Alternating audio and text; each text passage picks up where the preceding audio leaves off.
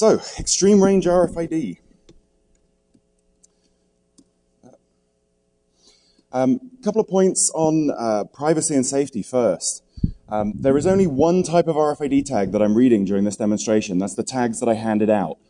It is a commercially available tag. There's lots of others in circulation. So if at any point you're concerned about my equipment reading other tags that you don't want to be read, sit on them. Take it out of your pocket and stick it under your butt. Your backside will actually shield it quite effectively. So yeah, don't worry about that. Or it's not a problem. I'm not going to be able to read through. I'm not using much power here. Secondly, during the demos, there is going to be RF power coming out of this. Not a tremendous amount. It's about a watt, in fact, according to this meter. So it's less power than a cell phone, but please don't touch the antennas if you do walk up. Okay. So what is the RFID technology that I'm using here? It's called EPC Gen2. Electronic Product Code is the acronym. You compare that to a universal product code. That's a barcode.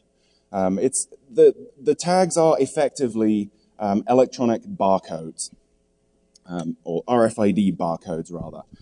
They're passively powered. They're UHF RFID. They work at 900 megahertz. If you look at the pieces of paper that were handed out when you came in, you should see a metal strip in it. That's the antenna for the tag. And if you look somewhere in the middle of that strip, there should be a little tiny dot, a little raised bump in the middle. That's the RFID chip itself. So it has a 96-bit ID number. You can get them in different sizes from 64-bit up to 128-bit. There is no security on these tags whatsoever, at least not anything that really means anything.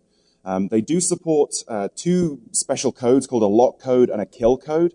If you set the lock code, you can then not change the tag number until you unlock it with the code again. Likewise, if you set the kill code, the next time you send that kill code, the tag will actually self-destruct. It'll turn itself off and disable itself. Unfortunately, both of these codes are sent in plain text by the reader to the tag.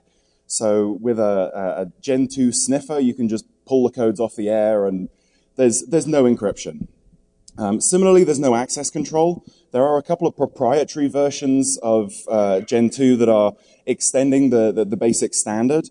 They support some kind of access control, but again, it's all done in plain text. There is no encryption here whatsoever.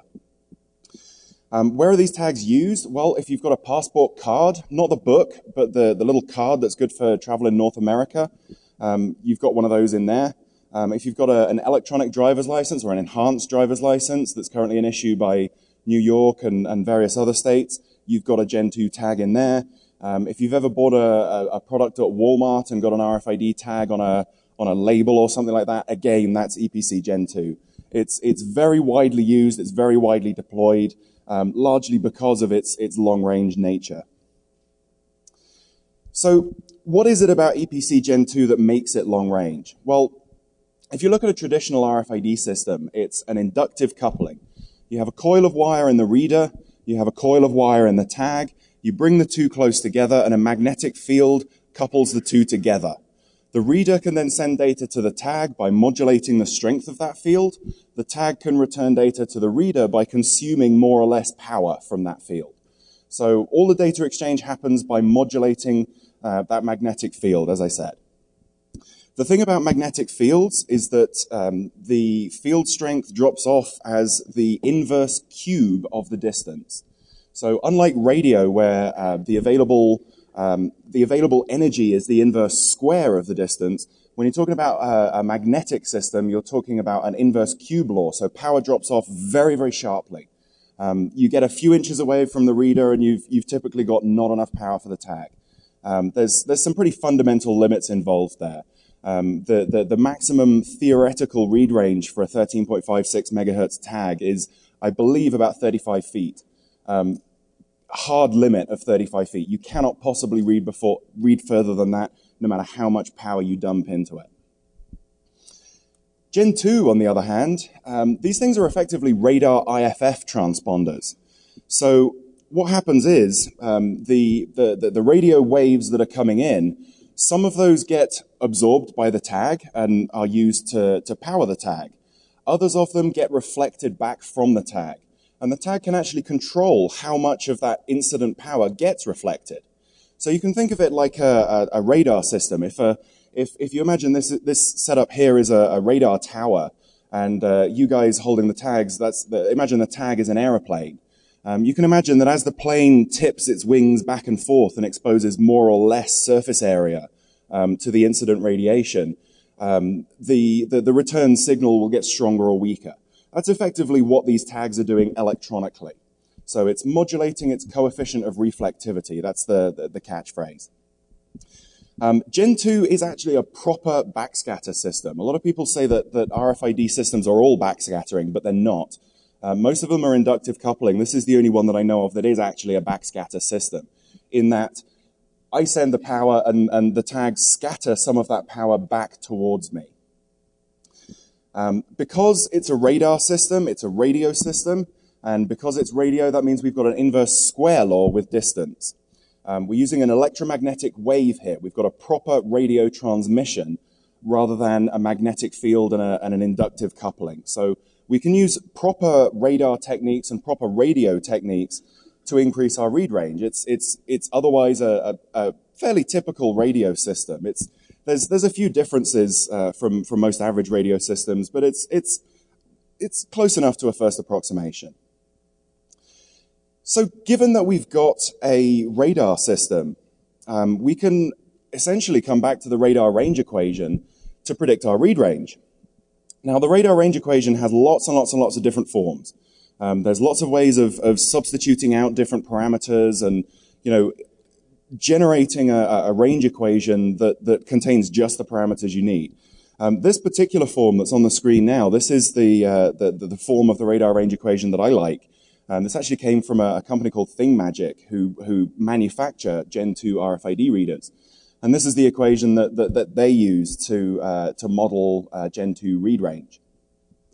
So I'm not going to explain this in detail. I mean, if you know any radio, this probably makes sense already.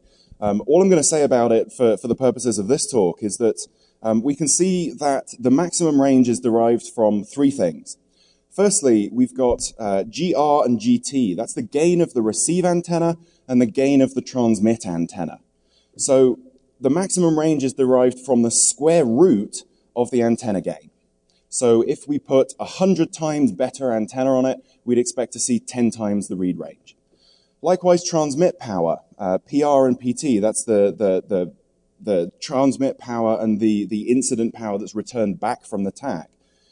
If we up our transmit power by a factor of 100, again, we'd expect to see the square root of that in a range increase. So we'd expect to see a factor of 10 increase.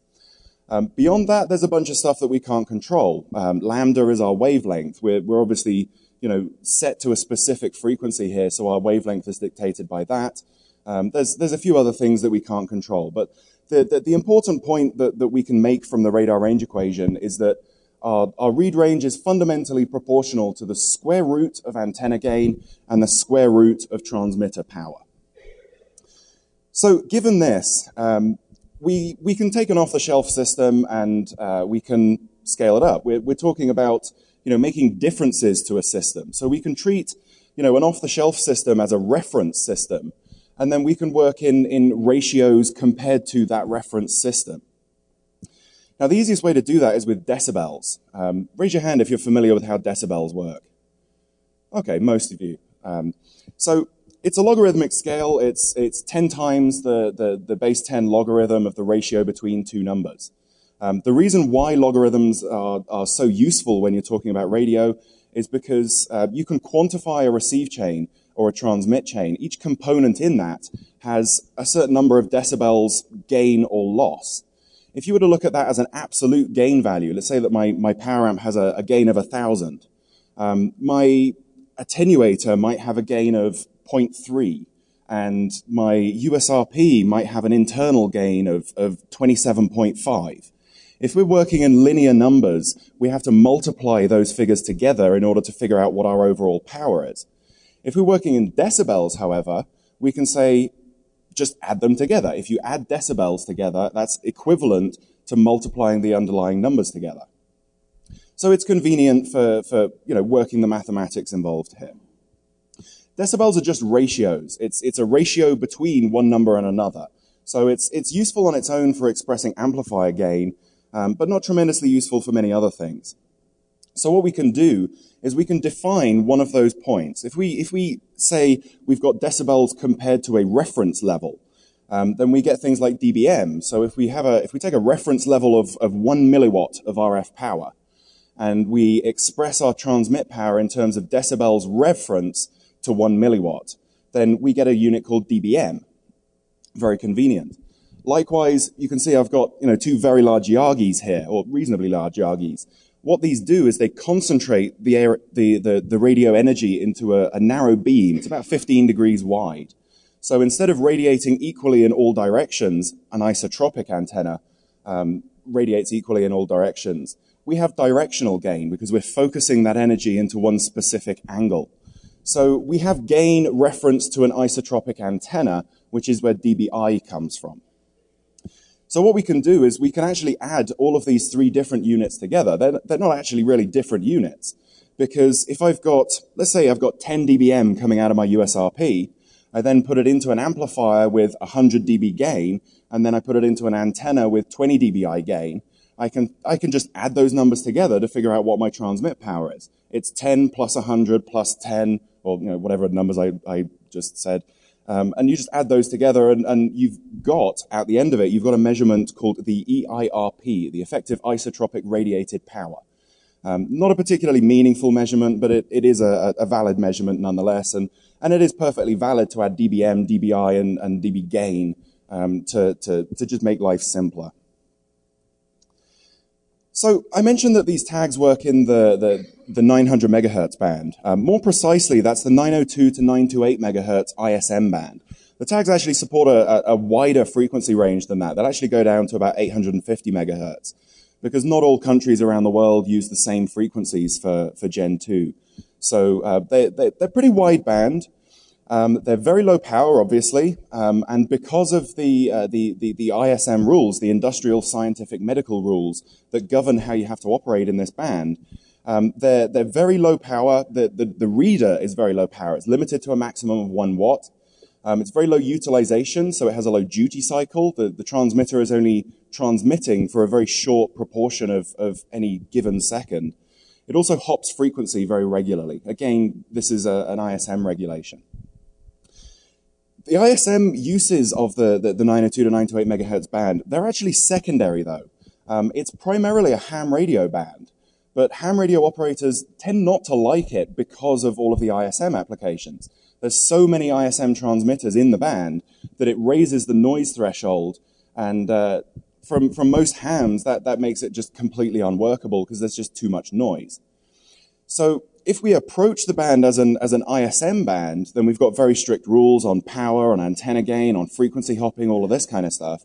If we approach it as a ham radio band, we've got much less restrictions. So what do we actually get from approaching this as a ham radio band? Well, first off, we need a license. They're pretty easy to get. Ham radio licenses, the questions are all published. It's effectively, open source examinations. The URL that's on the screen now is a parrot-style learning application. They present questions in order, and if you get the question right, they never show it to you again. If you get the question wrong, they'll show it to you again, and they'll keep showing it to you until you get it right. You can spend a few hours on this site and just, commit to memory, just, really cram that information in there, walk into the test the next day and just pass it. I would actually recommend, though, that you take the time to understand. If you come across a question that you don't understand the answers to, look it up on Wikipedia. Find out what's going on there. You'll learn a lot out of it. So generally, amateur radio operators have a 1,500 watt hard limit on power. In this particular band, though, we're limited to 50 watts if we're within 241 kilometers of White Sands missile testing range. I have no idea what they're doing with the ISM band at White Sands, but they don't want ham radio operators screwing it up. In terms of what kinds of modulation you're allowed to transmit, Well, this is a digital system. It's sending bits back and forth. And in ham radio terms,